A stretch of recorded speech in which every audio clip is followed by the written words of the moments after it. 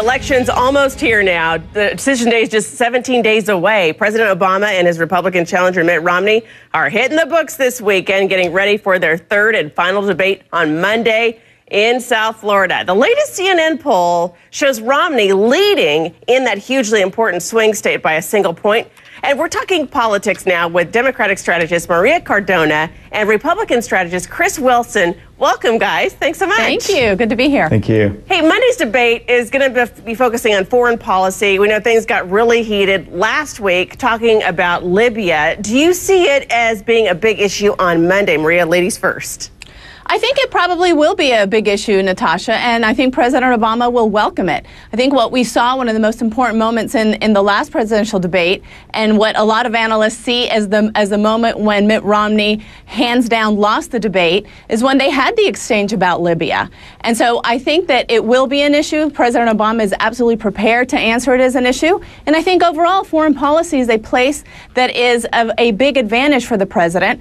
Many voters, the majority of voters, see that President Obama has a huge lead, to give the president a huge lead on foreign policy, and not just on issues of what actually happened in Libya. Romney is being seen as really politicizing it, and I think that turns Americans off. But when they look at what the president has done in ending the war in Iraq, in downplaying the war in Afghanistan, or ending that too, and focusing on really rebuilding our allies around the world, the relationship with our allies around the world, I think that is something that voters see as tremendous leadership in terms of foreign policy, and I think it's going to help him on Monday. Chris, what do you think? What does President Obama need to focus on? Yeah, I couldn't disagree more strongly. I think if Obama spends time focusing on Libya, he's going to lose this debate, because what's come out since the debate, and I disagree strongly that he won that point, because what's come out in the time since then, and particularly over the last couple of days, with what went on with the embassy during the attack, and the situation with the State Department and the request for additional security and how it wasn't provided. I mean, it's really, I think that is probably the biggest net negative that the president has going into this. And I think it's a huge problem for him that this last debate is on foreign policy. But the one place Maria left out, in terms of our allies, is probably our most important ally is Israel.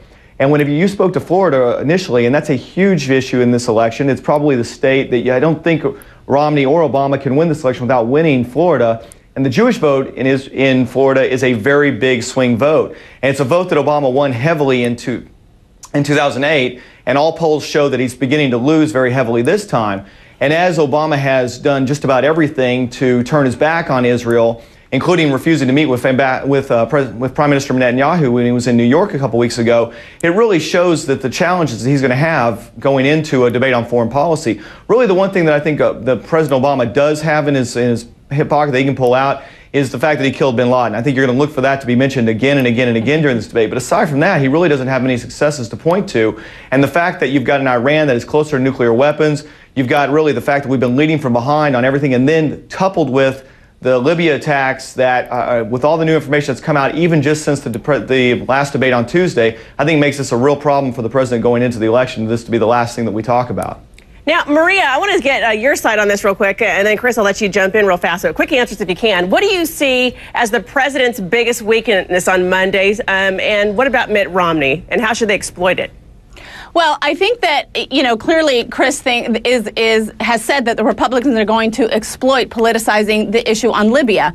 But again, this president is absolutely prepared for it. There's a Washington Post article out today about how what the administration has been saying about Libya in the first days after the attack was actually absolutely correct, given the intelligence that was available. And this is where Mitt Romney needs to be really careful. If he talks about how the president did not know or misled the American people intentionally in the days after Libya, he is going to be betraying an absolute cluelessness about what happens and the kind of analysis that happens after these kinds of attacks when you don't really know the full picture. He's going to have to be really careful about that. Let me cut you off quickly, Maria, just so we can get Chris's take. Chris, what do you think? I heard you say you disagree.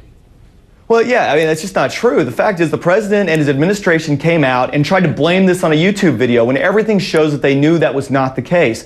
And I don't know what you mean by politicizing the fact. What we are doing here is talking about the facts that have come out that show this administration has flat out lied again and again on what happened with Libya. There were 2 attacks on this embassy prior to the attacks on September 11th. The ambassador asked for additional security, and security was pulled out of Libya. To say this is politicized, and then to have Vice President Biden say in his debate that he didn't know that more security was requested, whenever we have now seen emails from Ambassador Stevens requesting more security. If the Vice President didn't know about that, there's a real breakdown in foreign policy. You know, if you want to talk about security, you asked about Romney's biggest weakness here, and I'll say that. If you want to talk about security, then let's talk about how Republicans actually diminished the security budget by millions All right, of dollars. guys. That's not true. Yes, I hate to stop it here. The suspense for the debate is building up because you can see both sides here going at it, and I'm sure it'll be that way on Monday night. Chris Wilson, Maria Cardona, thanks so much. Thank you so much, Natasha. Thank you.